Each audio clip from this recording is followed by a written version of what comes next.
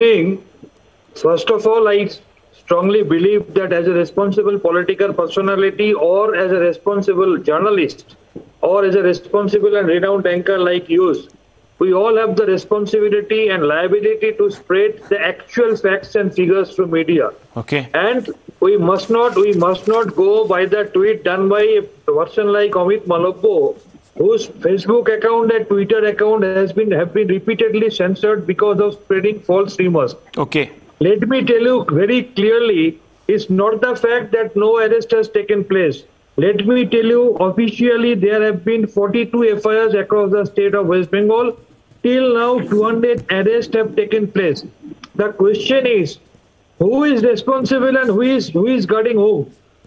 For one statement given by BJP spokesperson, the entire that particular statement has laid the face of country down across the universe. The entire country is burning. Look at the other states, even the BJP ruled states also. Bengal is absolutely a peace-loving state. There are few political resources which come out during election to benefit BJP by dividing the votes, opponent votes. They are being instigated by these BJP leaders just to divert the attention of the common people, and they are instigating. But let me tell you, Bengal is a peace-loving state. Here the people are peace-loving people. They won't allow this. They won't allow this type of hooliganism. And last one second. It is the policy of BJP which has been proved time and again. They try to judge people by their dresses.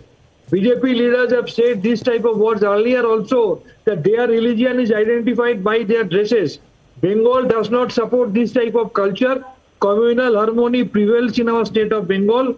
Whatever might be their effort of BJP to do divisive politics, to give by giving hate-mongering speeches and by instigating this type of hooliganism, our chief minister and our government is strict enough to control this situation. Okay. Already 200 arrests have taken place and not a single culprit will be escaped, I can assure you.